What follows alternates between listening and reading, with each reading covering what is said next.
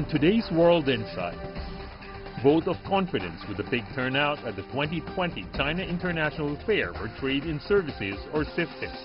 The nation's post-pandemic boom and prognosis, in the words of the United Nations resident coordinator in China. As you can see from the case of China, countries would eventually come out of this crisis. The world will come out of this crisis.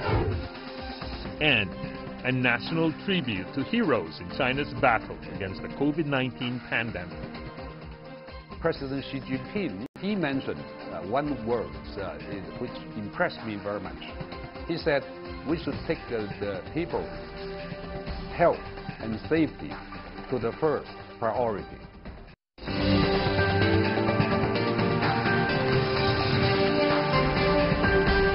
Here's our host, Tian Wei. Hello and welcome to World Insight. I'm Tian Wei. Today, we are wading deeper into the first major international economic and trade event held by China since the COVID-19 outbreak, the 2020 China International Fair for Trade in Services. On its fifth day, the big and steady turnout at this event has sparked hope and some confidence. Last Saturday, the first full day of the exhibition, a total of 95,000 visitors were at the event, with only 60,000 allowed into the venue at any given time, in keeping with social distancing rules.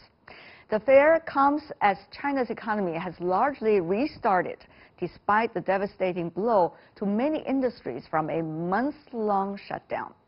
The good news is that China has gone weeks without reporting any new locally transmitted COVID-19 cases.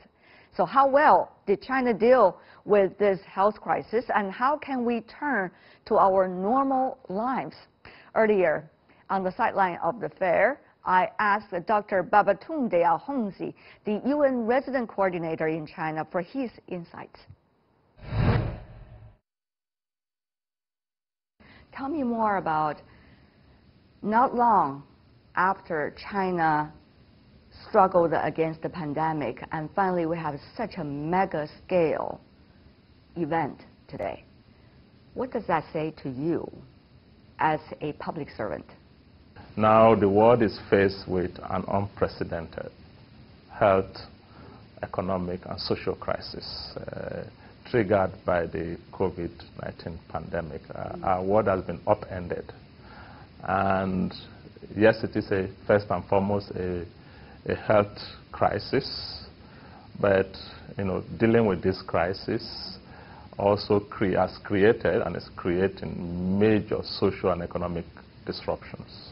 It's exacerbating existing vulnerabilities and inequalities.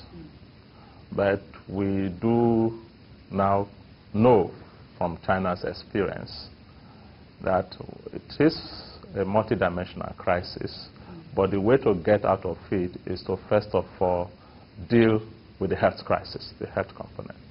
Upfront, efficiently. Yeah.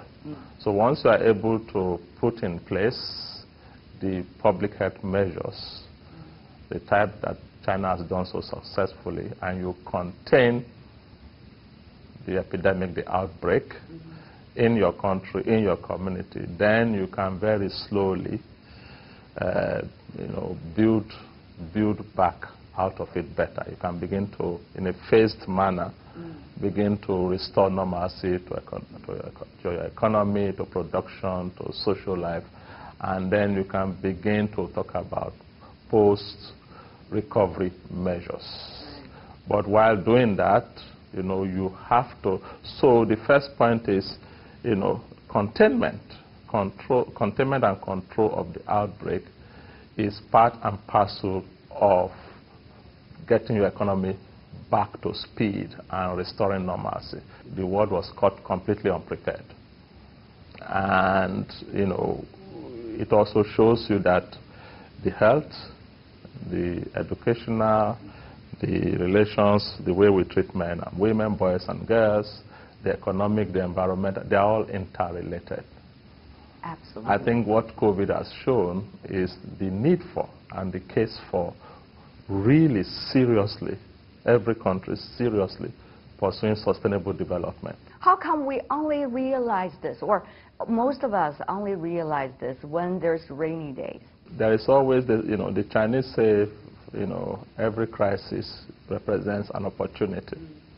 So in a sense, this could be a blessing in disguise. We are saying, as we seek to come out of this crisis, and as we can see from the case of China, countries would eventually come out of this crisis. The world will come out of this crisis.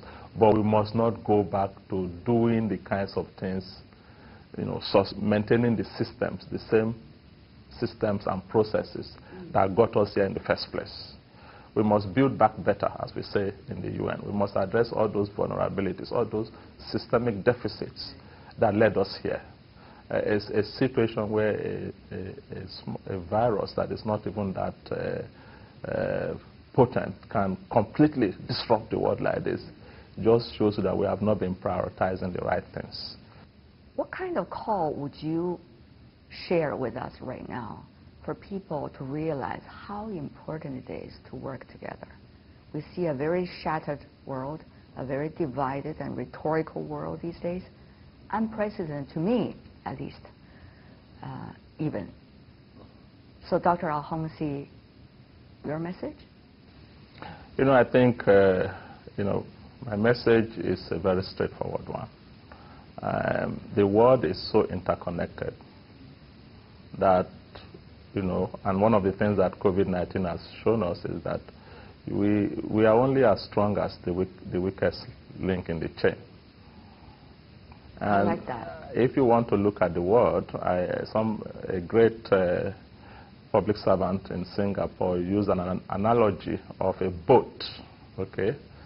If you look at the world system or the United Nations system, and you say, okay, there are 193 member states that make up the United Nations. I think the way these 193 member states, this is the way the Singaporean leader put it, professor put it, these 193 member states are not 193 separate boats. They are actually 193 what do you call them, cabins within this big boat. Now, if there is a fire outbreak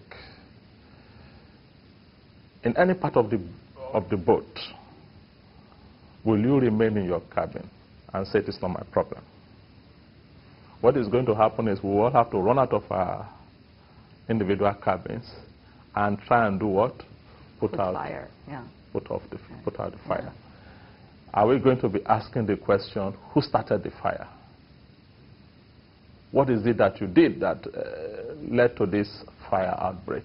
Our first priority will be to put out the fire. Because if we don't put out the fire, the entire boat will be burned and it will go up in flames and will sink, will drown and die. That is the way the world is today. And that is really the essence of sustainable development. And in order to achieve sustainable development, you need global solidarity. You need international cooperation, because many of these problems, are not problems that you can contain within national boundaries. How come, sir, such a clear logic in such a wonderful example you just presented? Hard to understand. How come politicians within their national borders are still thinking so different from what you just explained? It's such a simple logic, isn't it? It's very difficult to analyze these sort of issues. At the end of the day, in general, decision makers, especially of the political type, tend to think in terms of the short term. Sometimes the horizon is not more than 4 years. The issues we are talking about are long-term mega trends, mega issues that you can only address over several years, decades, with sustained action. But the only way you can do that is to take, one, you take a long-term view, and you keep, I always say, you keep your eyes on the prize. The prize is a more prosperous, a more inclusive, a fairer world, and a healthier environment. Because if we destroy the planet and we won't have the economic prosperity that we desire, we won't have the social harmony that we desire. So, development is a long-term process. It's actually a process. I sometimes say, and this again is not original to me, you know, in terms of sustainable development, if your frame of reference is sustainable development, you can't really call any country developed. All countries are in the journey of sustainable development to ensure the balance, the harmony between the social, the economic, and the environmental. Every country is in a process. Of course, you can divide up countries in terms of low-income countries, middle-income countries, high-income countries. That can make sense. But in terms of development, a process in which we are all getting better, and inequalities are reducing, and opportunities are being evenly spread. That is a long-term journey. You grew up Nigeria. Yes, yes. Very poor when you were little. Absolutely. Absolutely. And politics, very complicated. Very, very difficult. Not oriented to serving the well-being of the people. Yeah. Then you went to the UK to study. Came back as an academic on the university campus with almost the very first laptop on campus. Yep. Proud of who you are, while at the same time extremely hardworking. And then move on to public service, working for international organizations, and now eventually at the UN 6 years ago. You talk about the long term, looking at the short term with long term. Tell me how it could happen, when it happened to you. You know, my personal life illustrates the value of having a long-term, not just the value, but you know, the rationality of it all, that you have to look. You know, everything you do now is part of contributing to a longer-term outcome, you know. And I've seen it in my own life and in the lives of nations and countries where I've worked, that, you know, the things you do now are very important for what will happen, basically shape what will happen later. And when you look at, when I come to, and my life in China over the last 3 years, almost 3 years and 8 months, also illustrates that. Tell me more about when you look at the story of China in 40 years, I tell people I've learned 3 things from being in China. The first is the power of long-term thinking, having a plan, okay? And then diligently, what I call sustained, disciplined implementation of the plan. That is what has got China to where it is today. It's a large part of the success story. Okay. The second element of what I've learned in China is the fact that the system has an element of accountability for results built within it at different levels. So it's not enough to have a plan and to be hardworking about implementing the plan, but you also track results at every level.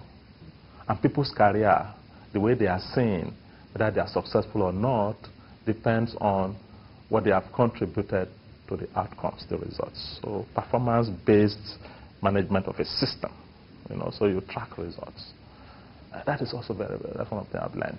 The third thing I've learned about China, from living and working in China, is that, you know, you have to capacitate society. You know, you have to put in place the enablers of development. So infrastructure, the sustained investment in infrastructure. When you look at some of the infrastructure that China has in transportation, in energy, world class.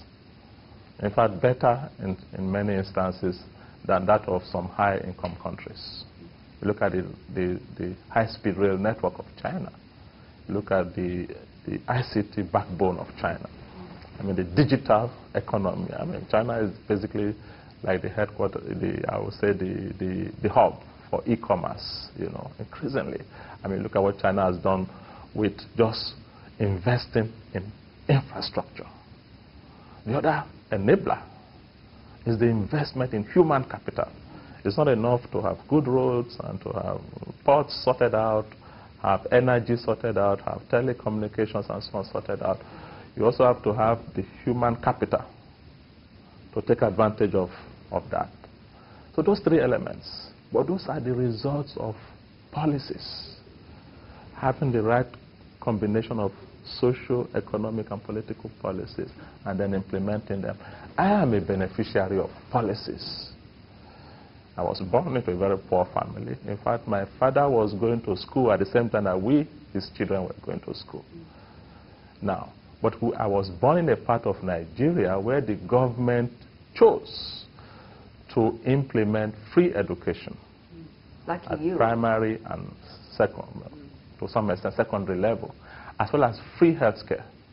So my mom had 7 of us. None died, because there was free healthcare. Immunization was free. We had health visitors that came and checked on your health as a baby. In those days, they weighed the baby. Because I still have my health card that my dad kept for me. So, policy. So that's, education was what made it possible for me to be here today. So I've seen it in my own life. I've seen it in countries that have invested heavily in women's education, girls' education. Policies make huge difference. And then you see, if you equalize educational opportunities for boys and girls, the way China has done, and we have seen it in other countries, Malaysia and so on, you will find that 10, 15 years later, you reap huge benefits, dividend, what we call dividend, education dividend. And you can see it in China. The female labor force participation rate is above the average for upper middle income countries. Because in this country, there is no gender disparity in access to and participation in education at every level. There are very few countries like that. But do you think we are walking back with our progress? In other words, are we still progressing, or are we setting back? If you look at the headlines of news these days, people also ask that question, whether our world goes in cycles, progressive cycles, or cycles of progress and cycles of setback. The complex nature of human evolution is that there will be periods of adjustments, of crisis that we have to respond to. And that in coming out of, and that is the sort of perspective the UN Secretary General has taken, that in coming out of this crisis, we come out better, stronger, more cooperative, more driven by integrated perspectives. So I think, there will be cycles, there are always cycles, but the underlying trend, the overall trend is to go in the direction of progress. I do believe that the world would eventually, come out of COVID. The thing is, we have to come out better. We must not, the so-called next normal or new normal cannot and should not be a continuation of the things we used to do in the past. We should not be in a situation where the work that a woman does. Common sense, once again. And you find that, as I was saying, 70 to 90% of the health workers are women. How many of them are in decision-making position within the health sector? I'm not saying outside of the health sector. Even within the health system. 70 to 90, in some countries 90%, around 70% of workers in the health system are women. And less than 30% of them are in decision-making positions. No society is sustainable with those kind of inequities and inequalities. And that is why we have not coped well with COVID-19. Why will you strip your health system of the capacity to detect the virus and to be able to respond? Okay? To be able to respond. And yet when things become routinized and normal, we sometimes forget these fundamentals.